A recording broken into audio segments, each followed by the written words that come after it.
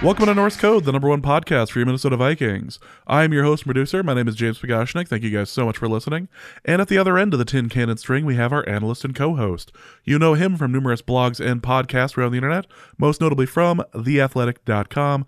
He is Mr. Useful Human, Arif Hassan. Arif, I learned something tonight, and that's that the Boston accent is a fairly mellow thing and doesn't really exist. Yeah, I think if you were to name the most distinctive accents across the United States, certainly Boston's accent wouldn't place in the top 10 or 15 or even 20. Even 20 at least. Yeah, Brian Kelly was interviewed tonight. He joined the broadcast for, I believe that was a basketball game. Yeah, I think it was an LSU basketball game. Where all the best Brian Kelly moments occur, apparently. Well, all the great accent moments for him, yes. And he declared openly that Boston didn't really have a discernible accent. We're just like, that stopped me in my tracks. I don't know. I feel like the opposite is true, but if Brian Kelly is saying it at a basketball game, I have to question it. Yeah, that is beautiful. Well, welcome to this episode of Norse Code. Hope you guys are all doing well. This is going to be a bit of a shorter episode. We're a day late thanks to some travel issues, so we are going to do a little bit of a review on the Packers game itself. But really, the Packers game itself is more of a setting to this story. It's not as important as everything else going on. It's more like the location for where everything converged into crap and the season ended. Basically, there's still the Chicago game, but still. Right. Yeah, so, the season is functionally over. That occurred as a result of a game that happened to be in Green Bay, and that's the truth of it, I guess. Yeah, so we're going to be going over that, an interesting article from The Defector, and we'll go into the mailbag as well, just a couple of questions just to round us out. But before we do, just want to thank everyone for listening to Norse Code. Happy New Year, and thank you guys for listening. If you enjoy the show and would like to help us financially, keep the show ad-free, you can do so over at patreon.com/NorseCode. For $3.50 a month, you can get bonus material, bonus episodes, like the ones we've posted here, especially in December, just a ton of them. And we'll be doing another bonus episode here in about a week. So check that out over at patreon.com/NorseCode. You can also go to paypal.me/NorseCode as well and donate there, or you can go to norsecode.threadless.com and get yourself a Norse Code shirt, a Norse Code baby onesie, possibly even an Arif pair of Christmas socks, just in time for next year's holiday season, right? Right. Let's go with that. So check us out at norsecode.threadless.com. That's obviously open all year long, but let's get into the game itself and how the show was posted on the Norseman at like 10:25 in the morning. Now that's not rare, but usually it's about that time. And the news about Kirk Cousins getting COVID came out maybe 5 minutes after that, which made your intro with Justice for that interview more hilarious every time I listened to it. It was beautiful. And Justice agrees, but he shared it specifically so that people would listen to the intro again. I mean, for those who missed it, I do suggest you listen to it just knowing what would happen later. Now. The dramatic irony of figuring out what happens later. It's truly. I think I'd even tweeted out the opening to it. I think I even sent that over to Justice in a tweet. It's like, yeah, this is like an all-time moment in Norse Code history. About one unvaccinated quarterback being morally superior to another unvaccinated quarterback. It's just something to behold. So the show was relevant for a couple of hours between 1 a.m. when I posted it and 10:30 when the news broke. I suppose the first thing we have to talk about is the fact that Kirk Cousins was unable to play the game, and that this was something that we had predicted on the show for months, that something like this was going to happen at a pivotal time. Yeah, pivotal time for this team, a make or break moment.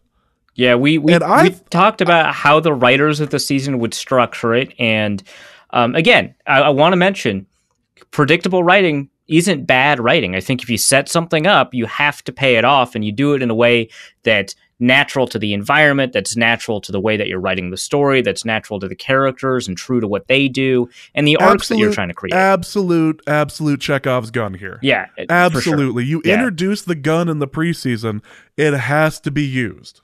Yeah, 100%. So, really, I think remarkable stuff. I think that the writers did a pretty good job here. The only kind of other way to do it, obviously, is if, Kirk Cousins had played, they had won, they'd found a way to go into the playoffs, and then in the playoffs they go against the Packers a third time, and Kirk Cousins is unavailable for the same reason, right? That's the only kind of the way. But I think kind of this every other year playoff thing, I think that was getting a little bit tiring for the audience and for the writers. So I think that they wanted to kind of go out on this, I want to say like a dramatic whimper, right? Because the Vikings aren't going out with a bang.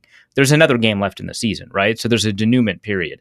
But I think that they wanted to go out in a way that was both kind of true to the Vikings and in character for all of the major players, but also, didn't kind of repeat some of the tropes that I think fans had kind of gotten used to over the years. So I think some pretty good writing choices here by the writers of the Viking season. But yeah, we knew that this was coming, and it was really kind of satisfying from a writing perspective to see this coming. Of course, fans of the team that want to see them succeed, they're gonna have to wait another season or 2 or 3 for that to happen. But I think that, which meant that the game itself was pretty unsatisfying. But I think from a writing perspective, I think those really well done.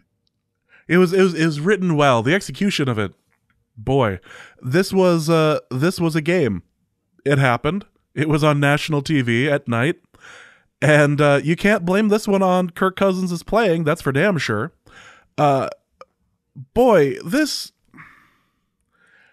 team complained about feeling lifeless, or having no energy in the building at US Bank Stadium. I believe it was last week, and against the Rams, and how they really felt it, and how they needed to bring their own, and they really needed to be able to do something. And I'll tell you what, after watching the third or fourth 3 and out, I think they forgot it in Minnesota. If they were going to have it, I think they didn't pack it. Yeah, well, they said prior to the Rams game in the huddle that they're going to have to bring their energy with them.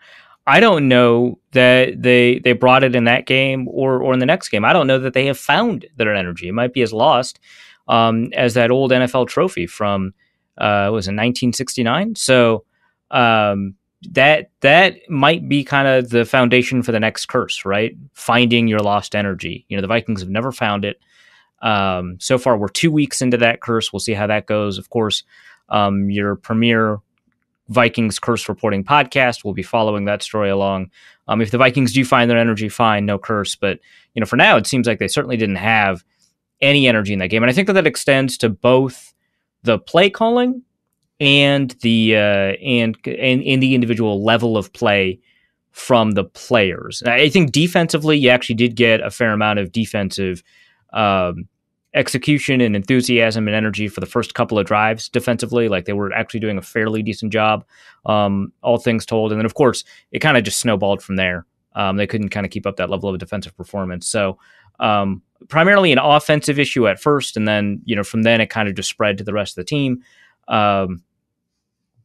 much like other things that spread. And so it was a stultifying game to watch. It was so difficult to kind of keep watching. It's my job to watch it, and I was having trouble. Sean Mannion came in at quarterback. There was a lot of discussion. This was widely panned. This was widely panned as a terrible decision, except by Chris Collinsworth, who at one point was asking to unleash Sean Mannion. Set him free. I don't know of a much worse idea that could have. I mean, other than what they did, I don't know of a much worse decision that they could have done. But no. Unleashing Sean Mannion was a terrible idea. I don't think that there were a lot of good choices, but Sean Mannion starting, I get the reasoning why, kind of. The idea that the team still had the possibility of making the playoffs, in like in an absolute miracle style like finish. Right. But like they had the ability to do it. They were still technically competitive. Therefore, you bring out the second string, whatever. But it also appears from the presser and the clarification afterwards that Zimmer doesn't appear to think that Kellen Mond is anywhere near ready to be playing. Yeah, the 3 snaps we saw also kind of went into that. So to step back a little bit and kind of just talk about the Sean Mannion, Kellen Mond stuff. So Kellen Mond hadn't been active, I guess, until last week. I thought this was his first week active against Green Bay, but I guess he was active the week prior. The website that I used to kind of check that, which I did check before I tweeted that out, is usually really good about making sure the players are credited for games that they're active in, even if they don't play a snap. But I guess in this instance they missed it. So Mond had been inactive for almost the entire season before then. And so this is kind of an important piece of context for how this goes. So Sean Mannion had only practiced with the team once this week, right? Because he was on the COVID reserve list, a common theme for Vikings quarterbacks, and couldn't practice until Friday. So he hadn't had much first team reps. So presumably, and I think this was the case, Kellen Mond was taking first team reps for the first couple of days of practice. There's not that many days of practice in an NFL week. So you would think then, Mond has a little bit more experience with the first team, but the totality of practice, which the Vikings didn't have Sean Mannion during camp, right? It was Kellen Mond versus Jake Browning, which, by the way, Kellen Mond lost that battle too. So let's, the Sean Mannion has had significantly more overall practice with the second team and a little bit with the first team. There's not that much first team practice for backups in the NFL anyway, but a little bit of practice with the first team, significantly more with the second team, and just more practice executing the game plan in practices, executing the offense that they run. Now, Kellen Mond is primarily on the scout team. He does not take that many reps with the second team, much less the first team, if at all. I would be surprised if before last week he took any reps with the first team. That means he is significantly rustier than Sean Mannion, despite Mannion having missed some practices as a result of being out, and also not having those 2 practices that Mond had in the lead up to the week. And so the amount of experience in that offense that Sean Mannion has is many, many, many times greater than Kellen Mond. So that's one thing I wanted to make clear. The second thing, I think, is that Kellen Mond, in every opportunity I've had to watch him in a Vikings uniform, has been catastrophically bad at quarterback. Like, I don't mean, like, I've seen Sean Mannion in a Vikings uniform several times, both on the field on Sundays, but also in the preseason and in training camp and even in some practices, although you very rarely get to see actual practice occur during the portion open to the media and practices. And he has been just bad, right? And for your backup to be just bad, that's kind of normal. I think Sean Mannion is on the bottom half of backup, so I'm not saying that he's a good backup or anything like that, but he's only been bad, right? And I don't think it meets the backup test for me, which is if your starting quarterback goes down halfway through the game and you're winning by a score or 2, your backup is going to allow you to finish the game with a W, right? More times than not. That's the backup test. They don't need to go out and win a lost game for you. They just need to win a 1 game for you, right? And I don't know that Sean Mannion meets that test, right? So I don't think that he's a great backup. But what I've seen is bad versus catastrophically bad. Like, I don't want to undersell this point that Kellen Mond has been really bad in the practices that I've been able to see, right? The fact that Zimmer after the game also seemed to indicate I've seen enough of Kellen Mond, right? Like, that's wild, right? Like, that was pretty upfront and abrasive, right? So I'll say that, right? The second thing is I want to acknowledge this, that there is still, despite that, a somewhat reasonable argument, I think. Well, actually, I shouldn't even say somewhat reasonable, a reasonable argument to play Kellen Mond in this game instead of Sean Mannion, which is if the Sean Mannion is so bad that you cannot develop a winning game plan around him, then it makes more sense to introduce uncertainty into the equation, because you could lose by more, right? It is possible that if you put a worse player in, you lose by more. That's not shocking. But if you've got a wider range of outcomes, if they're more likely to make big plays at the cost of some pick sixes or whatever, then you've got more opportunities to potentially win the game. So I get it, right? I talk about this all the time, that underdogs should pursue volatile game plans. They should engage in deep shots a lot more often, for example. They should, if they can, instruct their defenders to go for picks more often, right? If you're a significant underdog, right? And so I think that even though it is more likely that you'll lose 42-0, it is also more likely that you'll win.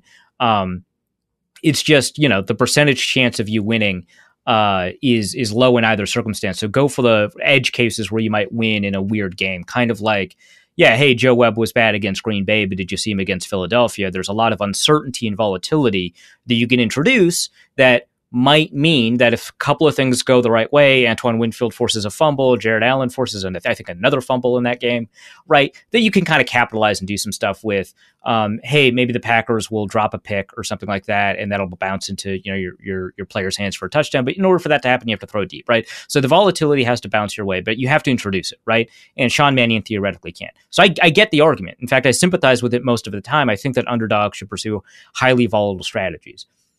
I think Kellen Mond has been, and I don't think the Vikings think this way, by the way. I think most NFL teams don't think this way. So I'm not saying that they had this in mind and dismissed it. So I'm not going to give them the full benefit of the doubt. But I think Kellen Mond had been so bad in practices that this was not really part of the conversation, right? That he might be able to do some stuff and get you out of there. Because after the Vikings started losing by 3 scores, the only reason they ever put Kellen Mond in for 3 plays was because Sean Mannion's hand was cramping, which makes a lot of sense. It's a very dry environment. It's very cold. So, whatever. But yeah, so that is kind of part of it. And then the 3 plays that we saw, I think, are really good evidence of it, because I think a lot of people see, Kellen Mond, who's a much better athlete than any other quarterback on the roster, right, for sure. And has a stronger arm probably than anyone else on the roster. They think that he's the type of quarterback to produce big plays, but historically he's not. Texas A&M didn't have that many big plays. He's a very conservative quarterback from the perspective of producing big plays. Now, he'll challenge tight windows, so from that perspective he can be aggressive, but he really doesn't throw it deep. He didn't really throw it deep at Texas A&M in any of his years. His final year at Texas A&M, he actually did have a pretty good third down conversion rate, but his first 2 years, they were really bad in terms of third down conversions. And he would throw it intermediate a lot. He'd throw it short a fair amount as well. And so you're not getting a guy who is predisposed to big plays anyway. So I don't know that was on the table. But the 3 throws that he had, 2 completions, fine, but they were short, which is not any different than what we saw from a lot of the Sean Mannion throws. The other one was a pick 6, and I cannot emphasize this enough. The fact that it was dropped should not change your evaluation of what happened there. There's a reason that the PFF grade for Sean Mannion is like 72. It's like a little bit below average, right? And Kellen Mond is like 29, right? It's like Garrett Bradbury's worst days. Like, that's what his grade was. And it's because he threw a pick 6. It is not any credit to Kellen Mond that the linebacker dropped it, right?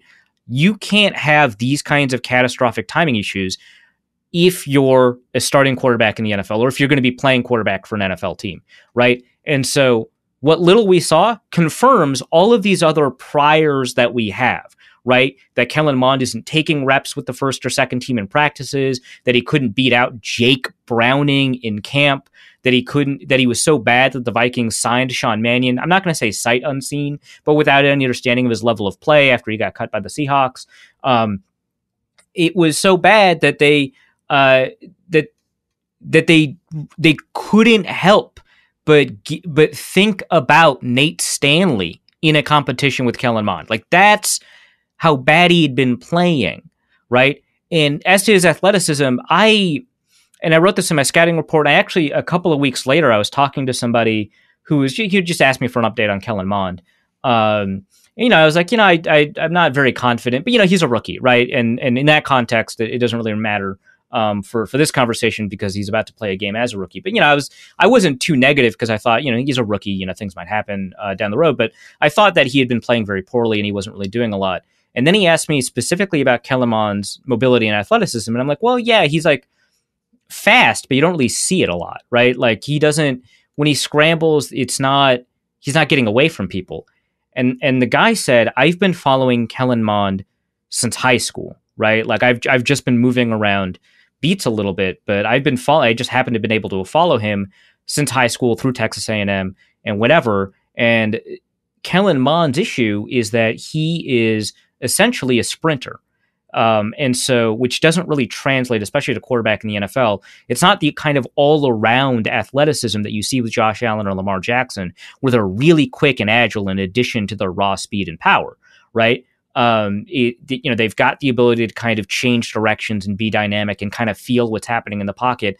And Mond really just has straight line speed, which can be useful for like a wide receiver, but is very, very difficult to harness as a quarterback if you don't have all these other athletic traits. So I don't know that we would have seen those traits in this Vikings game, because that actually kind of matches what I had seen in college and in the preseason. So it really does kind of match the idea that he might not be able to create these kinds of big plays outside of maybe, designed runs, which maybe the Vikings should have put in for the couple of plays that Kellen Mond was in there. But if you don't have an offensive line that's used to blocking that, you're not going to get that. The second thing I want to say, so that was the first thing. That was a pretty big bit. Sorry. The second thing I want to say is that I don't think Mannion played as poorly as everyone says he did. He played poorly. There's no question about that. I think that he played a little bit better. Like, I watched it back again, and there are a lot of times where Mannion has a deep shot available to him that he doesn't take. That's true. There are a lot of times when the play call is so conservative that he can't help but throw short of the sticks. That's true too. There are some times where I thought he maybe made the wrong read, but he didn't put the ball in harm's way, right? So that's one. But two, his best plays were all taken away from him until the fourth quarter, the 30-yarder to KJ Osborne, right? His best plays were all taken away from him. The 24-yarder to Tyler Conklin that turned into a 12-yarder because the Packers challenging and reversing the ruling. The other 24-yarder to Tyler Conklin that was taken away because the Christian Darrisaw penalty. I think kind of nails throw to CJ Ham on fourth down. That was a defensive hit and or a drop, depending on how you chart it. Pro Football Focus does not chart that as a drop.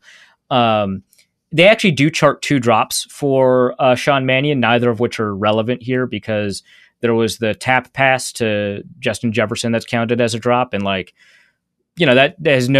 plays no part in my evaluation of Mannion. Like, that doesn't count as a completion or an incompletion. That's just a running play that gets counted as a pass.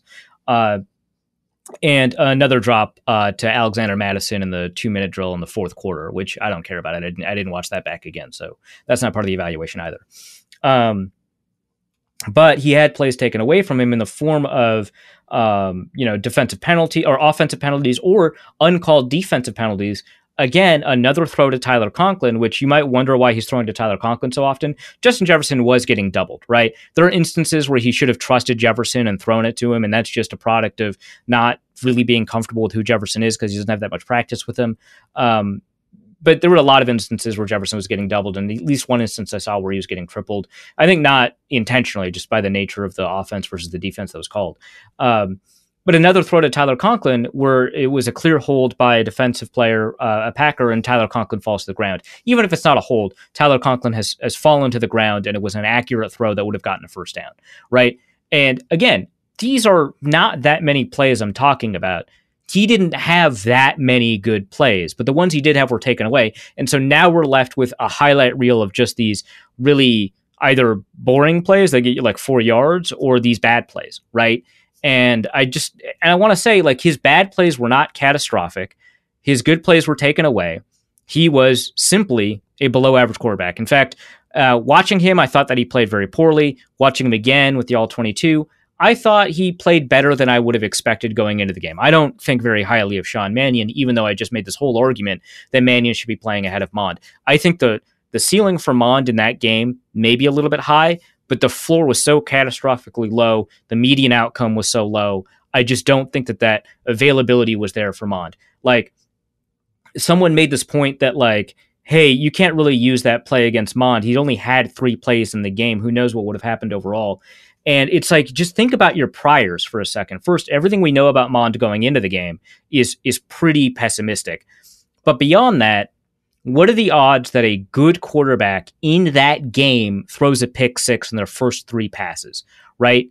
Like, the odds are not zero. Good quarterbacks throw pick sixes. You pointed out like a couple of pick sixes that Kirk Cousins threw, which great.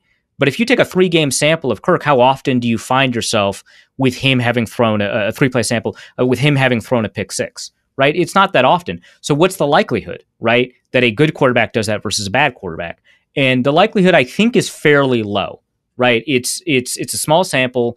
That's true. But the fact that these are the only samples that we get is by itself a little bit telling. And also the fact that our first exposure to him is also telling. It's kind of like when of course I'm going to reference Jeremy Lin because I was like insane about him.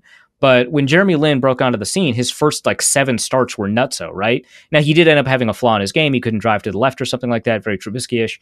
But there was a problem in terms of kind of evaluating what likelihood it was that he was playing at a really high level because he was a really great player, or he's playing at a high level because of variance and he was merely a good player, or if he was just an average or below average player and he was just playing at a really high level because of randomness, right?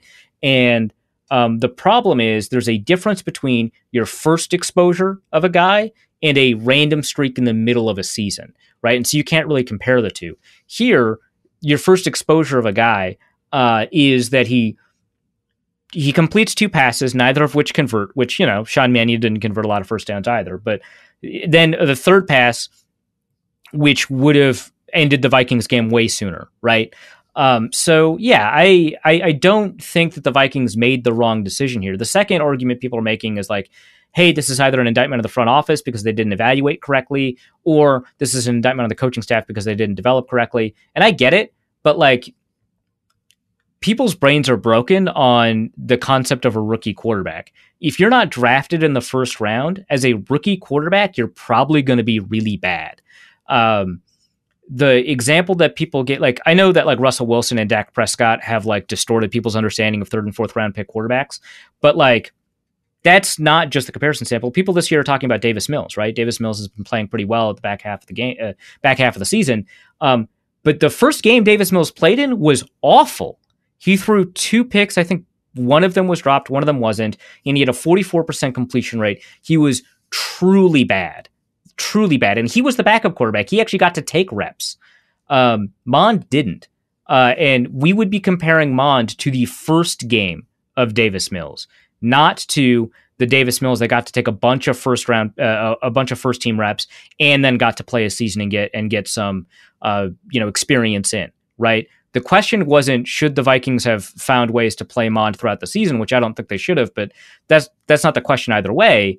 It's should they have played Mond for this game given all of what we know? And the answer is absolutely not. And that the development curve for 3rd round quarterbacks is not that great. 3rd round quarterbacks are bad. Sean Mannion was a 3rd round quarterback. Like, what are we talking about? Most 3rd round quarterbacks do not bear out as even backup quality guys. Like, a lot of the backups that you see are either randomly dispersed throughout the draft or former 1st round picks. Like, that's kind of where you're at, right? There's a lot of undrafted backups because there's a lot more undrafted players that end up on NFL teams. And so you look at backups, you're going to see a lot more undrafted guys than you thought because 3rd round picks are not so much qualitatively better, and because there's so many more undrafted guys to be able to get that shot in the first place. It's a numbers game in 2 different ways. But if you're a good quarterback or a good prospect, there's a really good likelihood that you're just going to get drafted in the first 2 rounds. So the expectation for a 3rd round rookie is wild to me. First, 3rd rounders are not generally that good, but second, as a rookie, I don't think that that's an indictment of either the coaching staff or the scouting staff that Mond wasn't that good in his first year with the Vikings. That's very normal. Now, if he continues to not be good, and there's all kinds of indictments you can make about the coaching staff and the scouting staff enough that they're probably gone, right? Then that would be an indictment of those 2 groups. But I don't think like, oh, your 3rd round rookie quarterback isn't ready to play in a game. Wow, you must really suck at this. Yeah, that might be true if it's a 3rd round guard, which we can talk about. But sadly, yes. Right. But it's not really true of especially a guard that was like supposed to be ready to play. And like, Chaz Surratt's a 3rd round linebacker that's not ready to play because he was a quarterback in college. Fine. But like a quarterback, way different. Quarterbacks get drafted so high. So that's the rant there. So this was not an offensive game plan that worked for anyone, whether it be the Vikings or the viewers at home. It seemed to work fairly well for the Packers. Yeah, I guess the Packers were fine with the game plan. yeah, that so I want to pick apart something that is it's a Zimmer saying. It's the second time we've heard it in two games, and it seemed as out of place this game as it did in the Rams game. His complaint at the half was that the Vikings weren't running the ball enough, down 20 at least. Yeah, I don't really so one thing that kind of helps here is that your first half score differential generally does not change your run pass ratio unless you're 30 behind. And 20 behind, I kind of get not moving too far away from your desired run pass ratio. But there's two things here. One, the running game isn't working. They're averaging 2.5 yards a carry, right? I think actually less by that point in the game. But two, maybe it should. Maybe you should be throwing the ball more down 20 even before the end of the half, right? Because, like, I get that it is not as meaningful as it might seem. Like, teams can kind of get the game closer in a hurry in the third quarter. Not that the Vikings are a very good third quarter team. But, like, the signs are there that things are going to go sideways for you faster than they are not, right? You're not going to always hold the Packers to field goals, right? Which we found out after the first two drives. So yeah, that didn't make a ton of sense. Plus, if you take a look at it, I think play by play, there's not a lot of individual plays where it makes sense to run the ball, right? Because if you're at 3rd and 20, actually they did run the ball on 3rd and 20. That weird example. They sure did. But if you're at 3rd and 13, right? Primarily on 3rd and 13, teams are actually attempting to convert, right? You're not running the ball, right? On 2nd and 20, the Vikings will run. Most teams won't, right? Maybe on one of the first, like on the sack, right, that they took the 5-yard sack, maybe that should have been a running, but there's not many plays that you can point to where you say they should run the ball. They should have pretended to run the ball way more. There were, I think, 6 play-action dropbacks in the game, one of which, of course, was taken away by penalty, so it doesn't count in the PFF stats. But there were 6 play-action dropbacks in the game, and there were 3 bootleg rollouts in the game. Now, of the 6 play-action dropbacks, one of them occurred late in the fourth quarter, so I'm not going to count it, so let's say there were 5. 3 play-action bootleg rollouts. Those were Sean Mannion's best plays of the game. And maybe you could say one of the other play actions was a bootleg, but it got short-circuited by the fact that it was a sack. The footwork, I think, is not a bootleg footwork, so probably not, but that's, you could maybe make the argument. They were his best plays. They just happened to be taken away. The first one was the first down to Tyler Conklin for 12 yards that could have been 24 had it not been for the Packers challenge. The second one was the Tyler Conklin one that went for 24 yards that got taken away because of penalty. And the third one was the one on 4th and 3 to CJ Ham that hit Ham in the hands that just happened to get batted away by a Packers defender that I thought was actually a pretty good throw. Plus, you had other open players on all 3 of those plays that Mannion could have thrown to. And arguably, I don't think Sean Mannion should make that throw, but on the 4th and 3 one, there was a throw that I think most quarterbacks should make. It's just Sean Mannion's arm strength is pitiful. But like Kirk Cousins, there's a throw that you'd want to make back across your body to Justin Jefferson. He was kind of open on a crosser, right? And that's a good throw. Although the backside post, well, it's not a post, but the backside dig of a bootleg, you don't see a ton. That's one that I would want Kirk Cousins to make. That's not one that I'd want Sean Mannion to make. But you had other players open, and then they just go away from the bootleg. And if they're going away from the bootleg because play action isn't working, I get it. But they continue to do a couple of play action passes, right? If they're going to go away from play action because there's no credible threat of the run, then they should also stop running the ball, and they don't stop running the ball. So I don't think they should have run the ball more. That's nuts to me. I think Luke Braun just published a piece saying that they should have run the ball more. Sorry, Luke, the piece does not actually do that much in terms of providing the argument that they should have, and I think you're wrong. But just another drive-by shooting of Luke Braun. But they should have pretended to run the ball more because those play-action bootlegs were working. They were working. Do it. It was frustrating to watch. I think frustrating is the best word that's not profanity that one can use to describe the offensive side and really the defensive side of the ball too. Because on the defensive side, well, actually, you know what? I'm going to hold off on defense for just a moment because we have to do a Zubruder-esque breakdown of the finest catch of the game. And you know exactly the one I'm talking about. The one where I believe it was the longest play of the game too for the Vikings. Is it the Osborne one? No, we were not talking about Osborne. Oh, it was the longest play of the game through the first 3 quarters. Yes. Beautiful. That.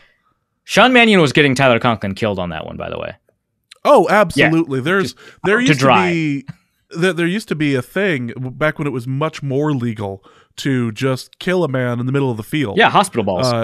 Yeah, exactly. Like you'd rarely see that in the first 2 quarters unless your quarterback was terrible, because that was just the sort of thing that they did. But you used to be able to throw the ball in the middle of the field, and the defender would just murder him, and it's like, oh my god, really? Mm-hmm. And Conklin, for the record, totally legal hit, but like in that cold, yeah. Even if he like had the ball in his like, even if that hadn't have popped up into the air, that thing was going on there. Like, there's no way. No, you could run that play 100 times out of 100. There's no way he keeps the ball in his hands.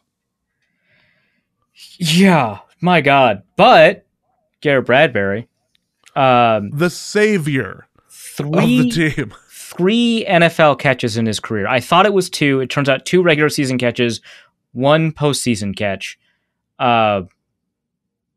Boy. We should see the fear in the eyes of those corners. Right. The fear in there, because he had already broken out to them. They were going to have to make the move. Yeah, that's right. Like, yeah, he was already there. Yeah. It's like, how do you take him down? Do you go low? Do you go high? I don't want this to turn into a come on man piggyback ride. Like, how do you take him down? Yeah, this is something that the Vikings should seriously investigate. I already tweeted at Madden to fix Garrett Bradbury's catch and spec catch ratings. His catch rating, I believe, is 56, which is also his jersey number. And his spec catch rating, I believe, is the lowest that they'll have in Madden, which is 40. That's obviously not true. So, yeah, so that's... I think that if Garrett Bradbury continues to play poorly, which actually I don't really recall how he played in the game because I was paying a little bit more attention to the pass blocking of CJ Ham and Tyler Conklin, both of whom were doing a very poor job as pass protectors. I'm sorry to say that, James. Hey, CJ Ham tweeted out a dad joke today. I would walk into fire for that, man. You would. And I don't know, maybe you should, right? Like, maybe you're right. Like, he rules, right? But I'm just saying, as a pass protector, he was not astounding. So, well, if you're gonna call out, you better start calling out people who were astounding then, because I'm expecting crickets. Well, you are gonna love the answer to who was the highest graded offensive lineman in pass protection. Oh my God, who? Oli Udoh. Boy, if that's not an indictment of this game and this offensive line, I don't know what is. Yeah, so it looks like Garrett Bradbury had the second worst pass blocking grade of anybody, the worst, of course, being CJ Ham. So the worst of any offensive lineman, which means that he has now had 2 good games and 3 bad games since coming back. No, I guess it's 2 good and 2 bad. I don't know. For Pro Football Focus, it's 3 bad, 2 good. For me, it's 2 good, 3 bad. In that order, because I thought against Detroit he was fine, and I thought against Pittsburgh he was great, and against Chicago he was whatever, but PFF gave him a higher grade in that game. Anyway, so it looks like Garrett Bradbury's resurgence is fake, and that he is not actually good anymore, despite having come back from a benching with a bunch of introspection, in which case probably should be considered a tight end. Maybe just make him a tight end. He, in high school, I guess that he played tight end. The one thing that's interesting to me is I think that the person, I'm trying to look at the eligibility rules because I wanna be confident, but I think that you can have an eligible center. And please correct me if I'm wrong. I'm not going to do any more research than I just did for 5 seconds. But you can. So all that matters is that you have 5 players on the field that are not eligible. That's all that matters for the rules, which is why you get stuff like the swinging gate formation. That's why you get that weird Colts special teams play. They can be anywhere except they have to be on the line of scrimmage, right? And they have to be wearing an ineligible number, right? And so you can bring Blake Brandel out there, declare 56 eligible, and then snap the ball. And I wonder if there's a rule about who snaps the ball, but I think not. Snap the ball. There is actually the center cannot. A quick Google of this declares that the center cannot declare as an eligible receiver while also being the player who snaps the ball and being unable to line up in a permissible way. Oh, thank you, cron.com. Well, no, hold on. Sporting Charts. Nope. That website is dead. So is this for, because the rules are different for NFL, CFL, high school, and college. That's the thing. Yeah, and just going over literally NFL.com, it says no. Oh, okay. Well, then just line him up at tight end. I don't care. Well, I mean, realistically, you could have the ball snapped from someone else. Kirk Cousins is used to that sort of thing. That's true, right?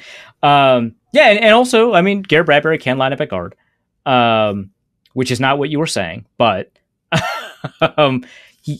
anybody else can snap it. Let's see. So have Garrett Bradbury, because he's clearly a better receiver than he is an offensive lineman. So that was awesome, and we should see more of it because he's very clearly capable of this. And he apparently caught a ton of passes in high school. So it's there. It's all there. Well, let's talk about the defense. And let's go to the mailbag. All right. What a terrible performance. And for the first half, if you're able to make Aaron Rodgers if you're able to get him frustrated, if you're able to put yourself in a situation where your defense is atrocious but you're getting stops, this is not something that is sustainable. This is like, you need your offense to be able to do something afterwards. If you get them to stop at 3 points, great. Your offense has to be out there to get a touchdown. That's how it works against Rodgers, unless you're the Saints, in which case all bets are off from that Week 1 game. Right. But if you are in a position where you get Rodgers to stop and they have to kick, fantastic. Your offense has to show up. That's absolutely the opposite of what happened for the offense. And this team did the whole bend not break enough times where eventually it just broke. It actually broke. Yeah. I don't even know where to start. So Mackenzie Alexander was signed up to play at corner this game. No, he was a safety, wasn't he? No, Mackenzie Alexander played corner. He did play corner. Well, on paper he played corner. Arif, what happened? He got burned toast. The Vikings decided not to have Patrick Peterson follow Davante Adams until the beginning of the third quarter. And so when Patrick Peterson did line up against Davante Adams, he actually had a pretty good performance, all things considered, considering that Adams is one of the top 3 receivers in the league, maybe number 1, right? But that didn't happen, so Mackenzie Alexander got the opportunity to test himself against the NFL's best, which is what you want as an elite football player.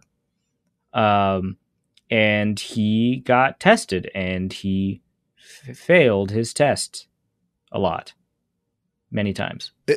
It was bad. In fact, in the first quarter, I was watching a replay, and my only thought was, why is Patrick Peterson on the other side of the field on this? Why is he nowhere near Davante Adams? Like, I know Vikings fans have trolled Packers fans for the last couple of years about how Davante Adams is not the best receiver in the league, blah blah blah. That doesn't mean you put Mackenzie Alexander on him. Like, you don't believe your own press. Right, yeah, exactly. Yeah. That's well, I mean, because the Vikings, I'm not going to justify it, but I'm going to say that the reasoning is that the Vikings, have figured, Actually, our pass defense is pretty good, which shockingly is kind of true despite the results of all these Vikings games that we've seen so far. The pass defense has been fine, and they've mostly played sides, right? Patrick Peterson plays on the right side, defensively, left side, I think offensively. Whoever is available that week plays on the other side, and Mackenzie Alexander plays in the slot, and that has largely been working out for them. Obviously, Alexander's been having a rough year. But I feel like when you're faced with a situation, and it's not like, Marquez Valdes-Scantling is bad. I mean, he nearly ended the Vikings season a couple weeks prior, right? But, when you've got as much of a talent differential between that and the rest of the receivers on the roster, I think that you experiment with that, especially because Peterson is no stranger to that. Like, he did that a ton in Arizona. He knows how to do it. He can switch his footwork up really quickly, which is kind of the primary reason that you do this. And, Mackenzie Alexander has to switch sides all the time in the slot. And whoever is the other guy is normally a backup. Like, that was the problem, right? Because you had Chris Boyd in there. I guess Ty Smith was in there a little bit. Or, hey, on another week, it might be Cameron Dancer. Whoever that guy is also has a lot of practice playing on the other side of the formation, on the left side or the right side or whatever, right?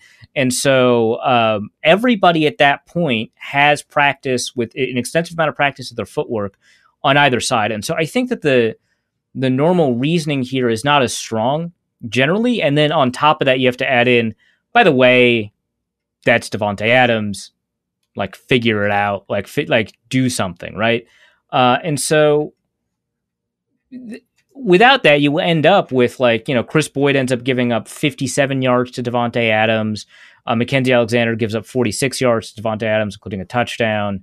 Alan Lazard also worked them a little bit, but I would rather have Alan Lazard bullying Mackenzie Alexander, who I don't think actually got any catches against Alexander specifically, but I would rather have Alan Lazard doing that kind of stuff because he's going to average 10 yards a catch, right? It's not going to be as much versus Davante Adams, who could go off for the entire length of the field, or Marquez Valdes-Scantling could go the entire length of the field, right?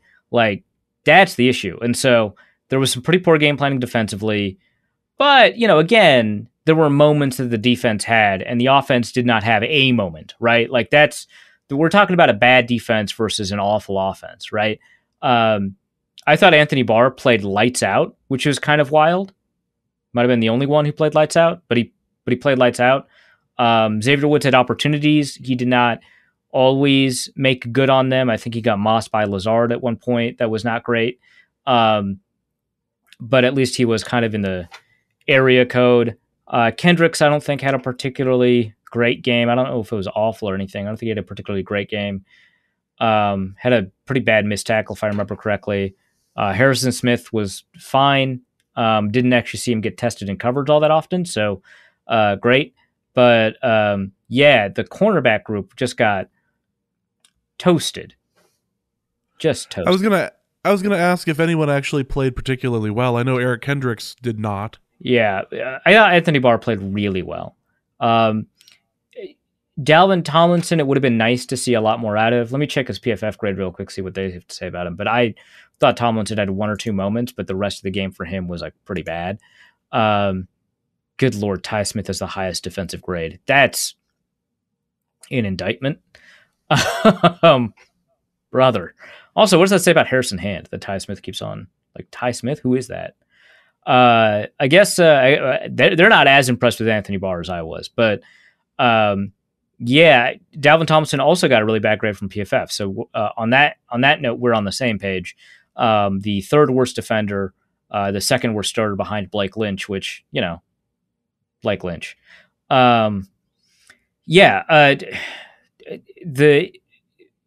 The problem, of course, is that when the Packers go up, they, like any other team, are willing to run the ball. They also have a really powerful power runner in A.J. Dillon, who is currently, and here's the worst of his crimes, he's currently proving just as correct on being a potentially better running back than Aaron Jones. And I would not love for Justice's takes to be correct, so I would like him to stop that. But for that to happen in the Vikings game, the Vikings defense needs to step up, and they missed so many tackles. Or if they didn't miss tackles, which looks like the percentage of tackles they missed was indeed high, according to PFF. They got dragged along for the ride on the tackles that they were making, still allowing 3 or 4 yards. Like, if you're just getting outstrengthed, that's like one thing. Like AJ Dillon has these like thighs from God, right? Like that's going to happen if you're like Xavier Woods. But like if you're Eric Kendricks, I know that like Eric Kendricks is not coming out of college. He was not a run first guy. He was a coverage first guy, and he kind of added to his game over time, and he became a better run defender. But he never ended up having, as much strength as some of these like Donta Hightower or Anthony Barr, right? And Anthony Barr is not that strong for his size, but he's like 250 pounds, so he's going to have a little bit more stopping power. I like Eric Kendricks should be able to stop AJ Dillon one-on-one because that's his job. That's what he's getting paid for, right? Dalvin Tomlinson should be able to stop AJ Dillon one-on-one. He weighs an AJ Dillon plus an Aaron Jones, right? Like he should just have that stopping power. Same with Armon Watts, who is not as big as Dalvin Tomlinson. I think he is outweighed by Tomlinson by like about 30 pounds, right? But he should be able to stop. And even in instances where the defensive linemen were able to get off their blocks, which primarily they weren't, like I think Sheldon Richardson did a fine job getting off his blocks. That's about it.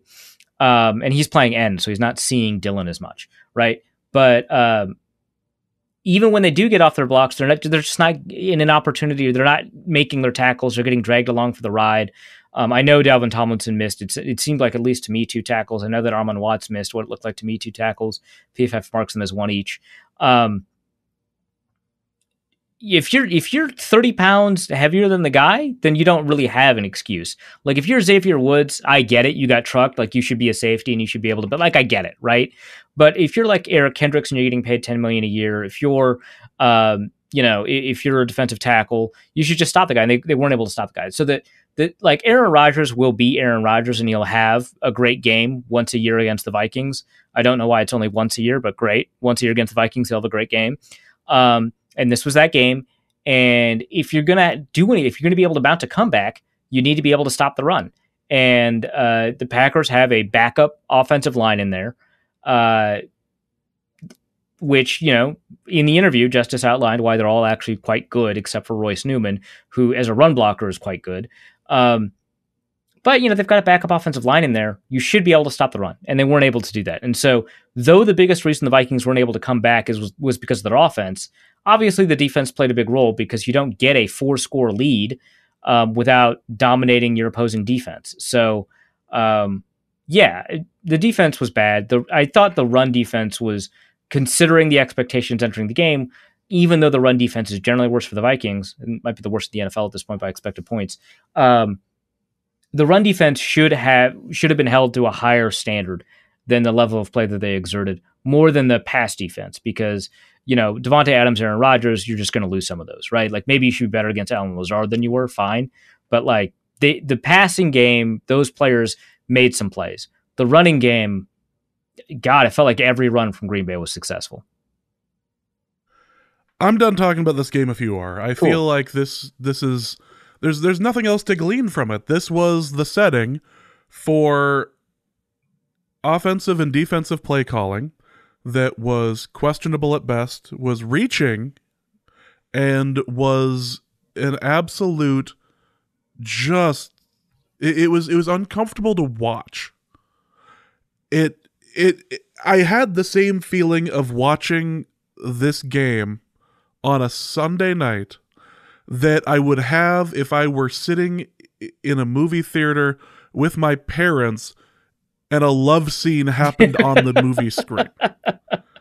That level of cringe, that level of, oh my, like head in hands, just, can I not experience this right now? I would rather do anything but. You know when I turned off the game?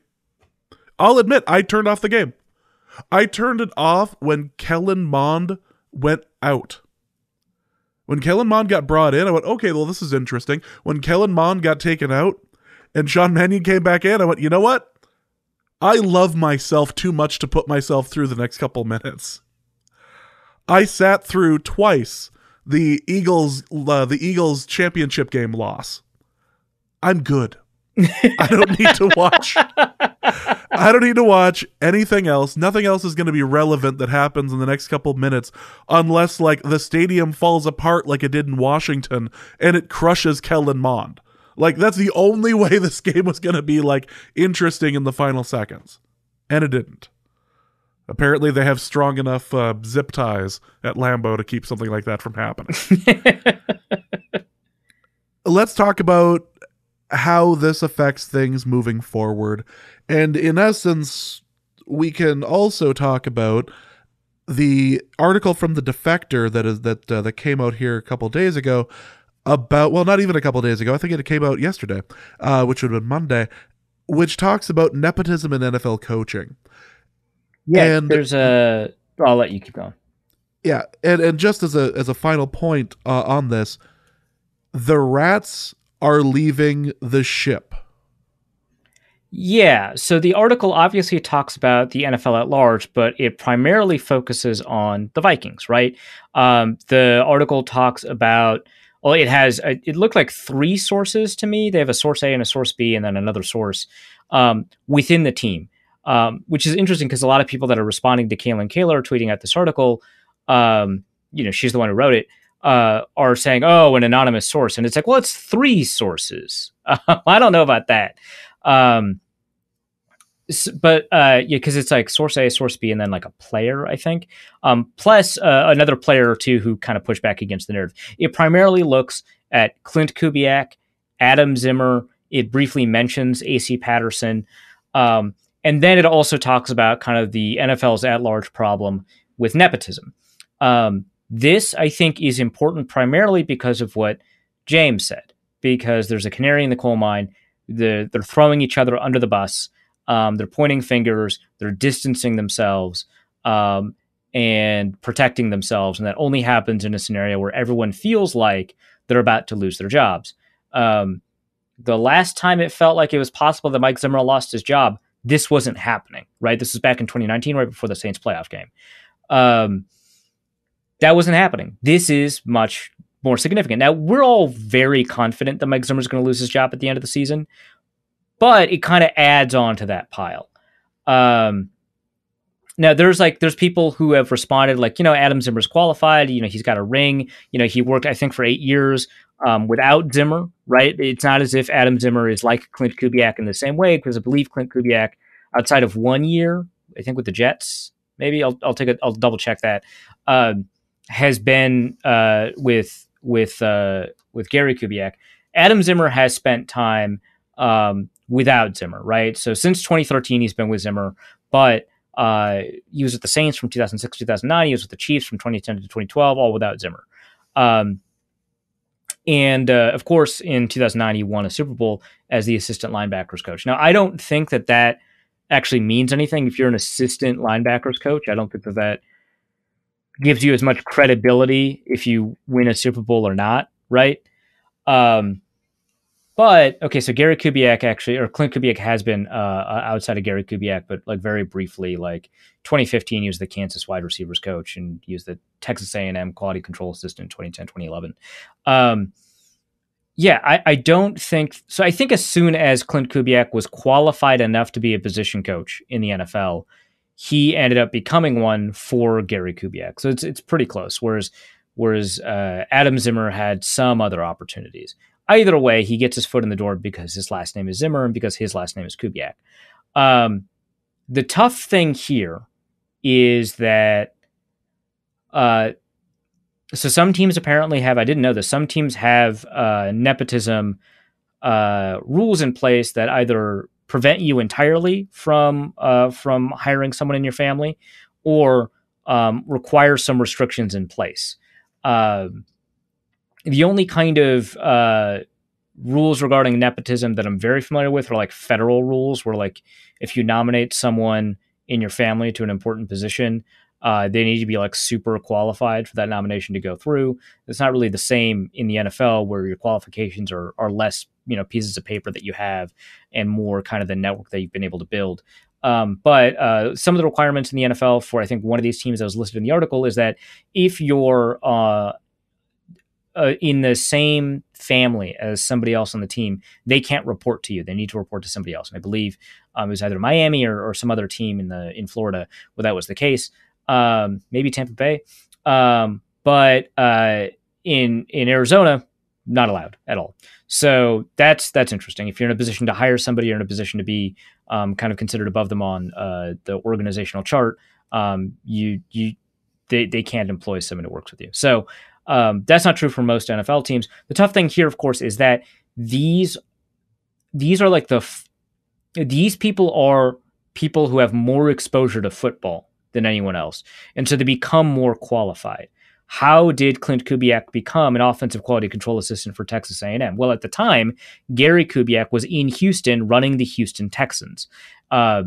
He could have just called the people, which, College Station is like an hour away from Houston. He could have called the people at Texas A&M, which I believe was Kevin Sumlin. I don't remember quite sure at the time, and said, "Hey, can you give my son a meaningless job I shouldn't say meaningless, but as an entry-level job as a graduate assistant and, an offensive quality control coach." And, Kubiak played safety for Colorado State, right? Like Clint Kubiak played football. He was a team captain. He even got invited to play in an East-West Shrine game. And so he's got football qualifications on a resume. And so it totally makes sense that he'd become a quality control assistant or a graduate assistant, right? And so that's what he did with Texas A&M. When he started, he applied for a job. I imagine his connection to Gary Kubiak helped. Got the job as an offensive quality control assistant. Enrolled at Texas A&M, became a graduate assistant, along with the job as a slot receivers coach, and then was able to use that to say he's got enough of a resume to be qualified to be a quality control coach. In this case, for the Minnesota Vikings in 2013, right? And so he built a resume that makes sense. It follows from where he went, right? And so from there, he was able to kind of leverage his resume instead of his connections to get jobs. But then, of course, his connections also helped him get a job. Maybe he wouldn't have gotten a job otherwise, right? So that's the problem, is that Adam Zimmer got in the door because of Mike Zimmer. Plus, he spent a lot of time with Mike Zimmer in Dallas, not in an official role, but like as a son, right? And he got exposed to a lot of football. So he has a leg up from a qualification standpoint. And so it is difficult to argue that some of these guys don't have the resume qualifications. But of course, if you keep hiring family, the NFL is going to continue to look like you.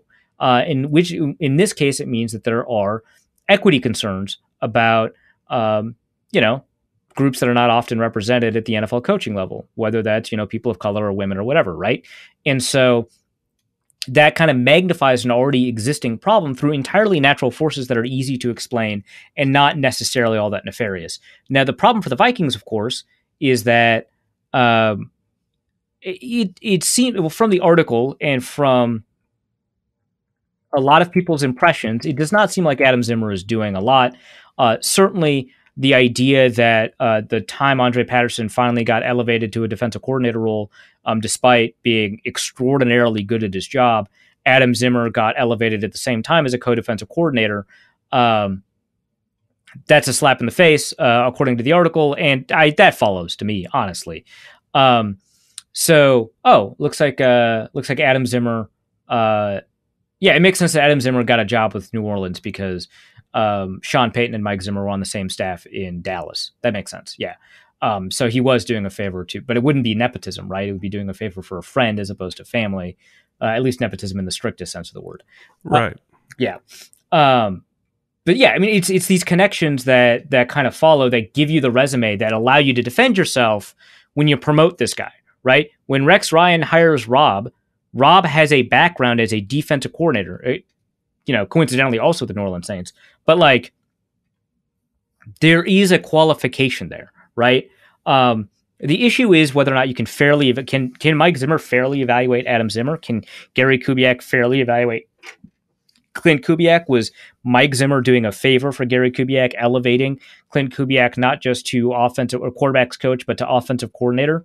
Yeah, maybe. And in which case, if you're doing favors at really important positions, then you're going to get less qualified people. But, one of the greatest defensive minds of modern football is Wade Phillips. He's the son of Bum Phillips. He got a job because of his relationship to his dad. One of the most important offensive minds right now is Kyle Shanahan, right? Like, son of Mike Shanahan. Like, it's not that complicated to see how some of the Scott Turner is turning his like career around. He's actually been credited for some like good stuff on the offensive side. The son of North Turner, right? Like, some of the best coaches. Sean McVay is the son of John McVay, right? Like, no, I guess he's the son of Tim McVay. I think his uncle is John McVay. Some of the best coaches are related to people who have been in the NFL. Like, it's tough to overcome that. It's both a problem of opportunity and a problem of direct hiring. It's not just the problem of direct hiring, because they are hiring people who are qualified. It is the qualifications process, it's the pipeline that matters more. And I wish the article kind of focused on that more. But this article then goes into saying that a lot of defensive problems and a lot of offensive problems are related to the fact that these people were kind of shuttled through a pipeline, and at some point you don't check their actual qualifications, you only check their paper qualifications, right? You don't see if they're good at their job, you see if you can defend the existence of their job to a panel if need be, right? And that's the problem.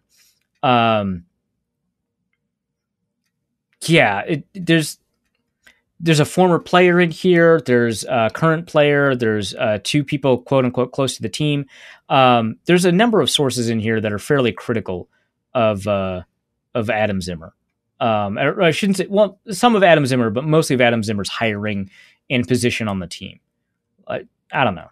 It's a problem. It's a big story within the context of the Vikings specifically. There are alternate perspectives to consider, but it is very relevant to kind of the current Vikings hiring cycle. And again, this sort of thing wouldn't be coming out if news on Zimmer was going to be good. This is very much like we've used the word indictment a couple of times already this show. This is where this is going. If you had any hope or any belief, and from Zimmer's resigned size, I think he sees the writing on the wall just as everybody else does. This is coming. And the only question is if Spielman's going with him. Yeah, and it sounds like more and more that is more of a question. I was very confident even a couple of weeks ago that Spielman would be going with him. There's just more and more kind of noise and movement towards the idea that Spielman's not. Mind you, that doesn't necessarily mean that Spielman will remain the general manager. It could be like a John Elway situation where they just kind of promote him, give him fewer responsibilities, and give him more money, and just kind of like a thank you for your service, we're really good friends now sort of thing. And so he might not be the GM anymore, but more and more there seems to be noise. Unattributed, treat these more as rumors than as reporting, that Spielman might find a way to stay with the Vikings organization. Could be as a general manager, might not be, but that Mike Zimmer is almost certainly headed out. Yeah. It's something. Well, let's go to the mailbag. It's a shorter mailbag, but it is still it still has a number of important questions, such as the first one from Raul, who asks, first off, has Zimmer watched Ted Lasso? Everyone knows that when you're a heavy underdog, you must roll out trick plays, also known as elaborate set pieces. Does this point to a lack of creativity on offense? I mean, the idea of Zimmer watching Ted Lasso, that's like amazing. Far-fetched. No way. I think, even just using your example here as for rolling out trick plays, I'm much more confident he's seen The Water Boy than Ted Lasso. Right, exactly. Yeah. Like, look at the Mud Bowl, for instance. The game at the end of the game. Like, yeah, that's you do something. You roll out trick plays, or you do something interesting, something different when you're down that far. I think the Vikings menu of trick plays is primarily either on special teams, like a punt protector running it, which, hey, maybe do that. Well, you only do that if you see a look you like, but I mean, it's the Packers special teams have not been, killing it, right? No, I believe atrocious. Yeah. I believe Justice has actually referred to them as a war crime. Yeah. It's ironic for Justice, a known war criminal, to say that. We've discussed this in previous episodes. Justice is a war criminal. We just feel a bit. I would say a bit worse about it now that he has COVID. But like, right, a bit. Do you really feel worse about it? Right, like look. If Justice goes down due to COVID, I'll be sad. But lest it not be forgotten, he is a war criminal. So that aside, probably do some of that. But I think a lot of the trick plays are probably near the red zone, which, the Vikings were not tourists very often. Like, they did not visit the red zone all that much against Green Bay, if at all, question mark. Well, they did end up scoring, but early in the game. So, I think that's where most of the Vikings trick plays are from. They ran a tap pass, which is sort of like a trick play. It's not quite one, but if you're going to play action, you might as well flea flicker, right? Like just do something. See if you can catch him unawares. Like, you've got Justin Jefferson, and I understand that he was getting doubled and tripled. I talked about it, but on a flea flicker, it's probably 1-on-1, and I know the ball will take 3 years to get there. But I'll trust Justin Jefferson's ball skills against like Eric Stokes for sure. Yeah. Number 2, it seems like Zimmer gives every reason for why the team is not running the ball to his liking, except for the obvious one: the team is not running the ball well. It's striking to me that this team fails at something it emphasizes. Is this a talent, coaching, or scheme issue? If this is a talent issue, is the Bradbury pick the single biggest miss of the Zimmer era? If we exclude stuff like Jeff Gladney, right? The single biggest miss. Well, it's not Anthony Barr that he signed a second contract. It's not Teddy because his knee blew up. It has to be first. I think it's Laquan Treadwell, honestly. Like, I think who is now on a 6-game 50 receiving yard streak, but he was legitimately bad. I think Garrett Bradbury has played better than Laquan Treadwell, and I don't think it's fair to compare them 1-to-1. Like, it wouldn't be fair to say Garrett Bradbury plays a bunch of games Laquan Treadwell didn't, for the Vikings, because receiver is a much more fungible position than center. And so if you're starting a guy at center, you're probably going to start him for a while. It's going to take a bit to kind of move on from that. It's much more likely that a receiver that's not learning is going to take a little bit of time. Whereas a center, you want to get them kind of maybe in as early as possible. So it's not fair to compare them 1-to-1, but I do think that Bradbury in a Vikings uniform has played better than Laquan Treadwell. Bradbury is not great, right? But he's played a lot better, I think, than Laquan Treadwell. I don't know that the Vikings' talent in this game up front was all that bad from the perspective of running the ball, right? Because you've got Christian Darrisaw, you've got Brian O'Neill, Oli Udoh can run block occasionally. It turns out he did well in this game at that.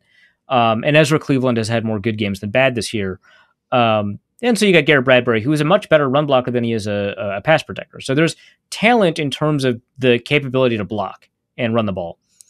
Plus, Dalvin Cook has been good when he's not been hurt, and I don't think he's hurt. So it's not a talent issue.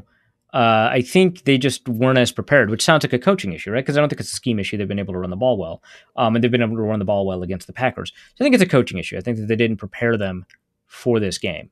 Bradbury is probably number 2 in terms of biggest misses if we're talking about first-round picks of the Zimmer era, unless you want to talk about Sam Bradford, but at least he played well for a year.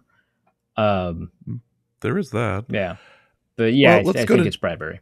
Let's go to Joey, who has a somewhat similar question. He asks, is there an analysis of how effective teams are at drafting? I'm not sure if Rick Spielman is good at this or not, or is it just luck? Primarily, the evidence suggests that it's luck. If you take a look, for example, at some of the most well-rounded classes, the 2019 class for the Titans, the 2017 class for the Saints, the 2015 class for the Vikings, and then you take a look at another class that they had, you'll find kind of the opposite results. Generally speaking, long-term studies of this suggest that NFL teams are not particularly better or worse at drafting. Now, teams can be bad at drafting and can stay bad at drafting for a while, but it is hard to be better than league average. It's only It's only easy to be worse. And I think the Seahawks are a really good example of a team that was on a consistent like 6 or 7 year run of being bad at drafting. Like they drafted this not so good 2011 class, I want to say, and then 2012 obviously was fantastic. And then after that, it was just like a rough going. So you can be bad at drafting, but it is really hard to be good at drafting. I think the best scenario right now might be the Colts. I think they've got more return on their draft picks currently on their roster than others. I don't know for sure. And we'll kind of see if that plays out going into the future. That might be worth kind of taking a look at. But yeah, I don't know that we generally see it. Now, if you take a look at GM rankings, like I know I think it's NBC Sports Edge, but they used to be called Roto World. They do GM rankings every year, and Spielman tends to be kind of around average in terms of what they consider in their ranking system. I say system, it's kind of more of a feel thing from them. You can kind of tell from the articles, but Spielman is primarily good at trading versus other teams. In terms of selecting talent, it seems like he is about average, maybe a little bit below average, but you can say, hey, Garrett Bradbury was an awful pick, and you'd be right. Oli Udoh was a fantastic pick. Like, yeah, he might not be good, right? But you don't get the level of talent that you get from him in the 6th round very often at all, right? Obviously, I've mentioned the 2015 class a few times, not just in this episode, but in previous episodes. But he's had a number of like fairly good picks over the years. Like I think maybe they didn't get return on Mackenzie Alexander in the 2nd round, but they're already getting a lot out of James Lynch, right? Generally speaking, he's been about average compared to the rest of the NFL. So, I don't really know that it's fair to do that. It's really the bigger issue is not in terms of talent identification. It's in terms of how to invest your resources, what contracts you sign, and what decisions you make about team building, which is very similar to that first thing about how to invest your resources. But do you invest your resources more in the draft or in free agency versus kind of what positions do you prioritize and stuff like that? That I think is an issue.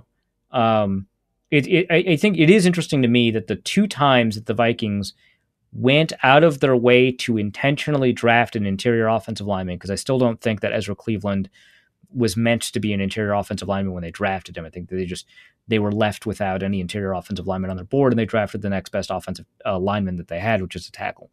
The 2 times they actually went out of their way to draft interior offensive linemen, Pat Elflein and Garrett Bradbury, they've been catastrophic. Whereas before, they had been primarily drafting interior offensive linemen in the 4th, 5th, 6th, and 7th rounds and had been doing a good job until they stopped suddenly doing a good job, right? They had a really great run with like Sullivan and Fusco and a couple of others.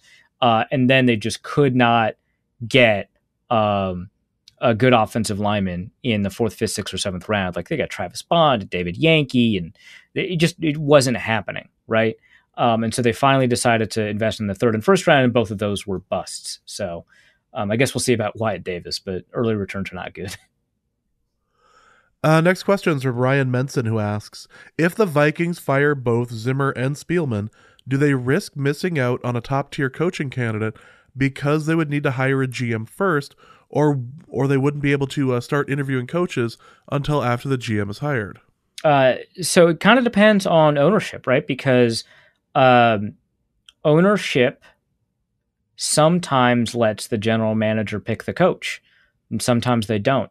My understanding is that the Wilfs will consult their general manager, but will end up picking the coach, right? And so if they don't like who the general manager likes, they won't hire that guy, right? They might try to get somebody that everybody likes, but they'll end up hiring who they want to hire. My understanding of the Vikings. But you might hire a general manager who's got a list of coaches that you like and approve of, and then the general manager will go after one of those coaches, right? Or the ownership will go after one of those coaches, right? So it's different for every team, and I don't think that there's a huge risk of the Vikings missing out on a coach that they definitely want because they need to hire a general manager first or something like that. They can certainly start interviewing as soon as possible. The only thing is, if you hire a coach first and then a general manager, you either need to have a situation where the coach is essentially picking the general manager, which doesn't often work out, but sometimes does. Like I think, as much as I just bagged on the Seattle drafts, like I think the John Schneider, Pete Carroll situation is one where Pete Carroll has a little bit more control, and it worked out for a while, right? Um, but sometimes it doesn't, right? Like the John Gruden, Mike Mayock stuff. But you can just hire them independently and just say, hey, you two have to work together. Like there's a lot of general managers and coaches where that's been the case. So yeah, I don't think that that's a huge risk. Also from Ryan, is there any way the Vikings can build a roster with Cousins' $45 million cap hit next year, or will the next GM be forced to extend him?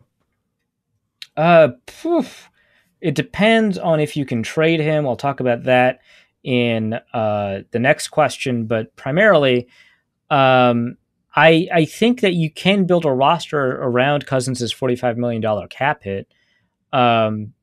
You just have to, I guess, be good. There's not really another way around it. You have to be really smart about your ability to identify talent in free agency. You're going to have to cut some guys. You might have to extend different people, right? Which might be worse overall, because if you have 5 contracts that you extend that you can't get out of, that you need to get out of, that's worse than 1, right? But you can restructure some contracts so that they hit in the second and third year of their contracts as opposed to in 2022.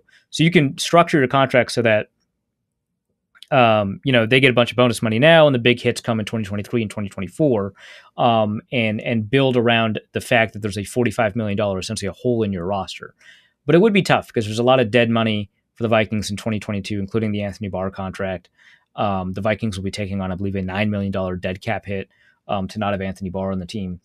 But it's just the way that the void years work for the way that they restructure that contract. But I do think it's possible. It's just really tough. You have to, do some tightrope stuff. And I think it is really unlikely. Yeah, I think unlikely is the best way to put that. Kyle Williams says, in a hypothetical world, is there any situation where the Vikings would trade Cousins for anything less than a first-round pick? Yeah, and then Kyle Williams clarifies, picks only. You can't throw in players, right? So, yes. I think that the only way that happens, so I reached out to Jason Fitzgerald at Over the Cap about this. I think it's a good question. And I was like, I can't figure out Cousins' trade value because, there's only 1 year left on his contract. He's not elite, right? He's just very good. And it's a pretty hefty contract because he's going to take the 4th or 5th most cap space of any quarterback in the NFL next year. So the next team is going to have to extend him. And so that's going to be part of the cost that they'll incorporate. And so they'll offer less.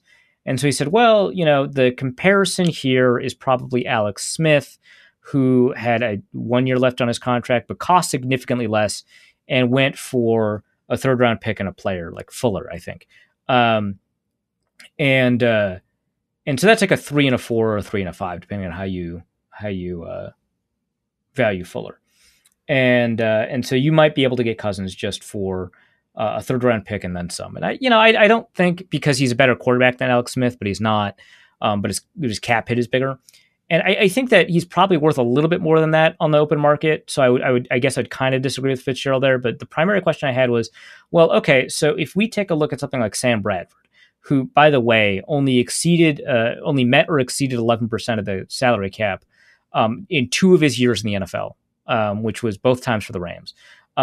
When the Rams traded him to the Eagles, the Rams took on part of his contract. When the Eagles traded him to the Vikings, not only did he have 2 years, instead of 1 year left on his contract, he had 2 years, but the Eagles also took on some of the cap hit. So the Vikings only had $7 million of cap space to take on in 2016 when they traded for him. Because I was thinking about that when I was talking to him, and I was like, well, this is interesting because he never actually cost a team that much. So what's going on there?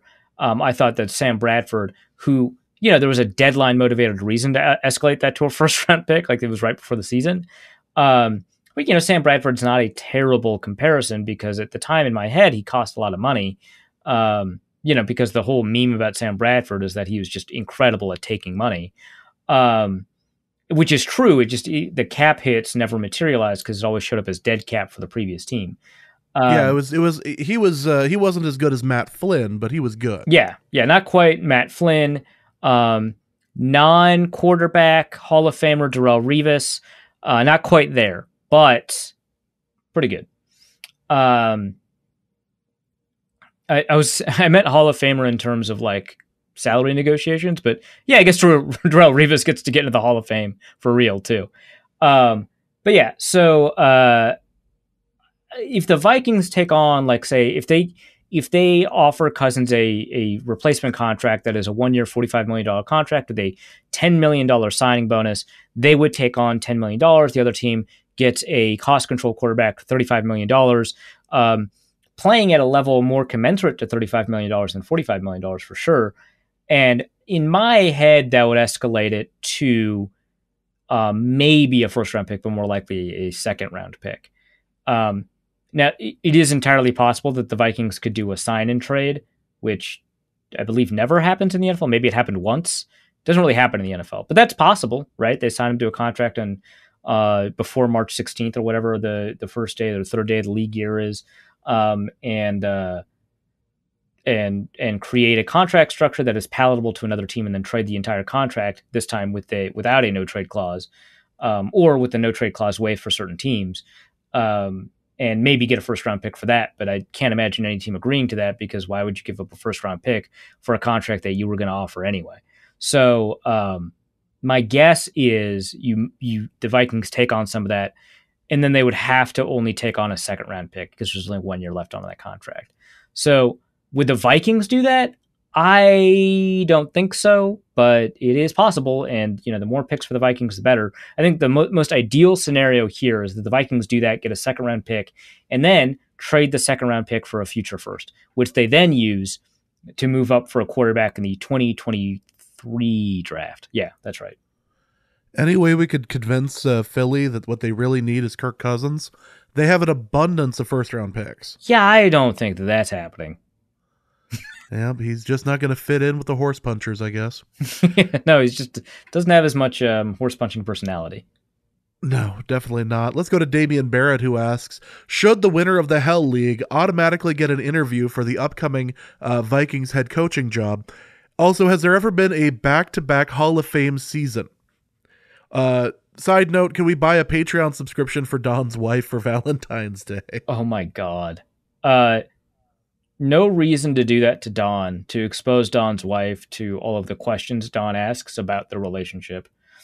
First. That's basically like a relationship cheat code, and I don't support it. Second, yes, Damien, the winner of the Hell League should automatically get an interview for the upcoming Vikings head coach job. Also, it should be recorded, and also it should be played for patrons. That seems like it would be amazing to hear that interview. The fact that I lost in the semis this week just grinds my gears so much. I wanted to be able to hang my hat and say that I was the winner of the Norse Code Hell League this year, but sadly that is not the case. The finals are this week. Why is it this week the worst week of football? Because it's the Hell League. That is my justification for forgetting to change that setting in the playoffs on Yahoo. So the Hell League finals are this week between Damien and DJ, my buddy from Detroit, or from Michigan rather. So that is interesting. I believe the 7th seed and the 2nd seed are battling for the championship. So this is just so stupid. This whole league is wonderful. I'm opening it up next year. I've changed my tune. I think the world needs the Hell League, and the Hell League needs you. So we're gonna open this up a bit in the fall. Definitely at least one additional league plus one additional one for the Patreon people. So we'll see. Your Patreon dollars could result in needing therapy, which, I mean, fair. You're already getting bonus episodes, so you're basically getting that anyway. So, but yeah, we'll do something like that. Let's go to Steven, who asks a family question, really. Says, this weekend, my family drove up from Kansas City for a couple of days to subjugate my children to a Minnesota winter before we move up here later this year. As true out-of-towners and needing indoor activities, we opted to go on a stadium tour. Much to my surprise, my daughter asked for a series of Vikings merchandise afterwards, proudly declaring that she is a Vikings fan. Finally, I felt like I was winning against my in-laws, attempting to turn the children into Kansas City fans. Then the game happened later that night. On a scale of 1 to 28, and I love the fact that he chose Adrian Peterson's number here, how bad of a father am I for forcing this life upon them instead of letting them choose? I cannot say 28 because that would be reserved for people who use switches. Famously. Right. But pretty high on the scale, right? Like, because it's not just that you've consigned this person to apparently a life of Vikings fandom. It's that there was a viable alternative in Kansas City. Like, it was right there. And you're competing to get your daughter away from Kansas City towards the Vikings. That's wild. That's like got to be at least a 20, if not a 24 on the scale. That's crazy to me. And you could argue that, it's AFC. It doesn't matter. It's like cheating when you're in Europe. There's enough mileage distance there where that sort of thing works. Yeah, this is why the Relationship Corner has been one of the most well-heralded advice corners of the internet. I'm not saying you should. I'm just saying that's where the philosophy of this thing. I would say that falls to the wayside when it's family and you inherently compete, especially like an in-law, right? You inherently compete for the kid's fandom, right? Like then I think the AFC NFC stuff kind of washes away. And you're just trying to get the kid to like one team. That I get it. Well, let's go to Don from Ohio, who asks, who are some GM candidates for the Vikings to choose from? So there's a couple. I'm going to link a piece that goes into a number of them. My inclination, of course, is to try and find, a general manager that comes from a team that is analytically inclined. So, for example, the Browns apparently have quote a hot name, who was interviewed a couple of times in the last cycle, named Kwesi Adofo-Mensah, who's the Browns vice president of football operations. I think the Browns are a well-run team, which is a very weird sentence to say. I think that the issue with the Browns this year, of course, is Baker Mayfield's injury. And maybe he's just not a good quarterback anymore, but I think that his injury is primarily the issue. And obviously the team itself with Stefanski is a run-first team, but it's been working for them and they've been getting good players. And it seems like they invest in the offensive line a lot. It seems like they have a way to identify free agent talent. So the Browns make sense, and Kwesi Adofo-Mensah seems to be a good part of that process. So that's something to kind of consider. Does not have a football background, so that's something to kind of keep in mind. But you surround yourself with enough football people, I think that you can kind of resolve that. The Eagles are also a very analytically inclined organization.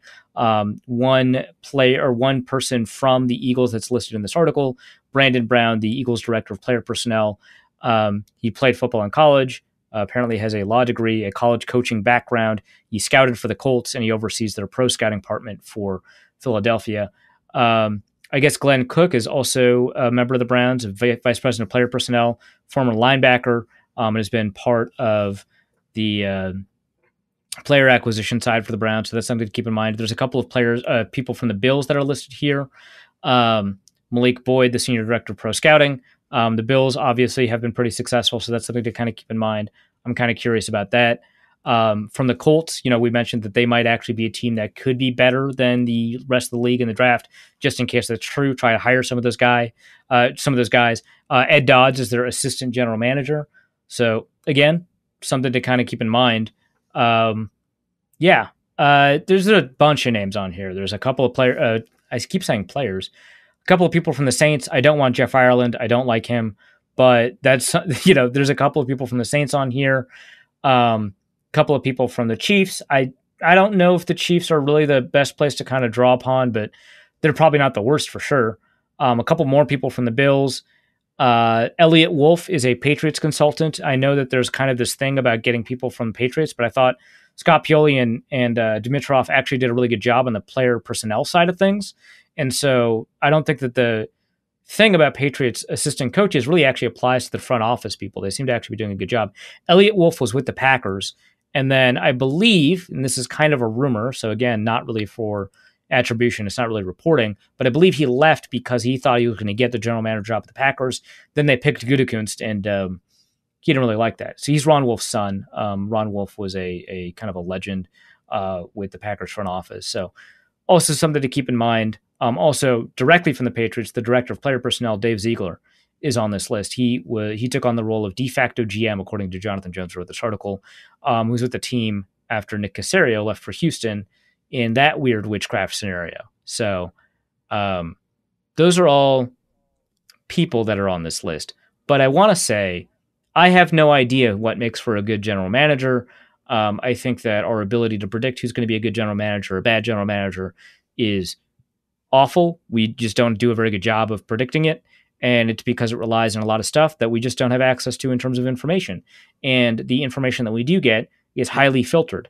And so we'll see these like profiles on general managers and general manager candidates that are essentially curated by those people. And so they'll emphasize all these things that, people say are important for general managers to do, and maybe they are, without really going over kind of what the pitfalls might be. It's tough to figure out. It's even tougher than finding out who a good coach is. And I've said a couple of times in the show now, I've got no idea who's going to be a good head coach. Also from Don from Ohio, what's more egregious, Kyle Sloter being cut or the fact that I'm not in Hawaii yet? Both are blessings. Truly. Finally, if the Colts lose on Sunday and you are the Raiders or Chargers, do you contact the other team and make an agreement to play for a tie? Will there be consequences for their actions if they do play for a tie? I think that there would be consequences for their actions if they play for a tie, unless you make it look like a football game. But because if you just kneel out every drive, right, then it's pretty obvious what you're doing. If you finish the game 28-28, boy, that's going to be tougher to prove unless, again, some obvious stuff happens during the game. No, there would definitely be consequences. First, I think it might be against the actual law. I don't know that for a fact, but I feel like it would be. That doesn't always hold up 1-to-1. I'm not really a great predictor of what is or isn't illegal. But I feel like that's against the actual law. I can just view that being quoted on the Twitter account for North Code out of context. Yeah. Yeah. Well, I mean, fair. But the reason why big conspiracy theories are fun but impossible is because of simply because of the large number of people who would have to end up being involved. Right. So you would have to tell Derek Carr, who has incentives in his contract for throwing touchdowns, right, to just not do it, right? You'd have and who has said nothing but nice things about both his former coach and being like, I'll pray for him and everything, right, to the receiver who killed a guy earlier this year. Like, yeah. If anyone's going to be honest to a T, it's going to be him, right? Like, you've got Derek Carr there. Yeah, this guy is extremely strict, ethically speaking. It very much seems I'm not saying Marcus Mariota is gonna would be a better option here. I'm just saying he's not Derek Carr. Right. Derek Carr and Kirk Cousins appear to be cut from the same cloth. Yeah, that's true. So it would be pretty hard to convince some of these players and some of these rosters to do something like that. But from the consequences perspective, I think that there's legal consequences. I think that there almost certainly are NFL consequences. You would see people suspended from the league. Like, you cannot mess with money, especially now that sports gambling is legal. You can't mess with money. And so you would see people lose their jobs, banned from the sport. It would look like gambling, even though it's not.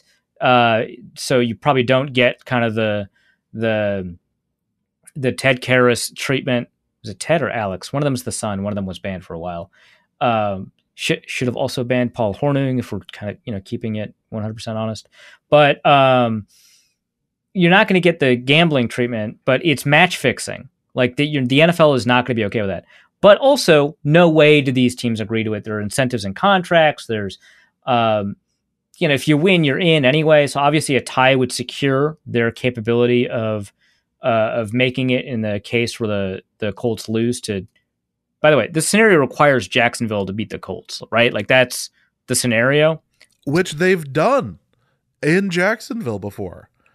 Yeah. It's not something that I would consider likely. Yeah, the Vikings beat the Packers this year too, James. Listen, all things are possible through the power of Ben DiNucci. We've covered this on the show. Yeah, and in particular on a team with Ben DiNucci. Okay, so yeah, yes. But it is on the table. But I would say, I would say unlikely. But yeah, I don't think that you can get all 106 people to agree to it and keep it quiet. And those are just players, coaches, coaching staffs, etc. There's no way. And then because the NFL is more about your reputation, it would be tough. Now, your reputation is not permanent. Greg Williams was unsuspended and found a job basically immediately. Josh McDaniels has been floated around as a potential head coach despite stiffing the Colts. But I don't see it happening. And then there's enough people of strong enough moral fiber that this probably wouldn't happen. But also, like, if you've got a $500,000 sack incentive that you need to hit, no way are you accepting the other team kneeling for no reason. Like, absolutely, you're blowing by Alex Leatherwood, whoever, and trying to plaster Derek Carr. Yeah. Yep, there's no way that works. Well, that's going to be it for this episode of Norse Code. Hope you guys have enjoyed it. We'll be back later this week to preview the final game of the regular season. Well, I say the regular season as if there's, more to it. The Vikings already won their Super Bowl, so there's, what more is there to prove? Arif, what do you have to plug? I've got a piece coming out tomorrow about whether or not the Vikings waved the white flag and what that might mean and whether or not they should have played Mannion or Mond, which I detailed in a lot earlier in the episode, but there's more. There's numbers and stuff, so you can find that at The Athletic. And then that Kirk Cousins piece I was teasing, we've pushed that, so that's going to be later, kind of after the season in retrospective. And there's also another piece coming later this week that I already know what it's about, but I don't want to spoil it. Over at The Athletic, you can find all of that, theathletic.com/author/Arif-Hassan, or follow me on Twitter at ArifHassanNFL. All right, that's going to be it for this episode of Norse Code. Hope you guys enjoyed it. We'll be back later this week. So for Arif, my name is James. Thank you guys so much for listening. And please remember that the Vikings are not to be trusted. And we'll be back later this week. Norse Code is the largest and only division of Norse Code LLC. You can find Norse Code on the Daily Norseman, SB Nation's Vikings blog, at dailynorseman.com. You can also find it on iTunes, Apple Podcast, Spotify, Stitcher, Google Play, and wherever fine podcasts are aggregated. Our Vikings blogger extraordinaire and generally useful human is Arif Hassan of The Athletic, and he can be found at Arif Hassan NFL. I am your producer and host, and my name is James Pagashnik. You can find me at the show's official Twitter feed at NorseCodeDN or my personal account at Big Mono. If you'd like to donate a few bucks to the show, you can do so in a few different ways. You can go to patreon.com/NorseCode and donate there. For $3.50 a month, you get bonus material and more. You can also go to paypal.me/NorseCode for a one-time donation, or you can go to norsecode.threadless.com and pick up some Norse Code merchandise. Any questions or comments that cannot fit in a tweet can be sent to norsecodepodcast@gmail.com. On behalf of the Norse Code staff, thank you so much for listening. Our formula is this. All things are possible through the power of Ben DiNucci.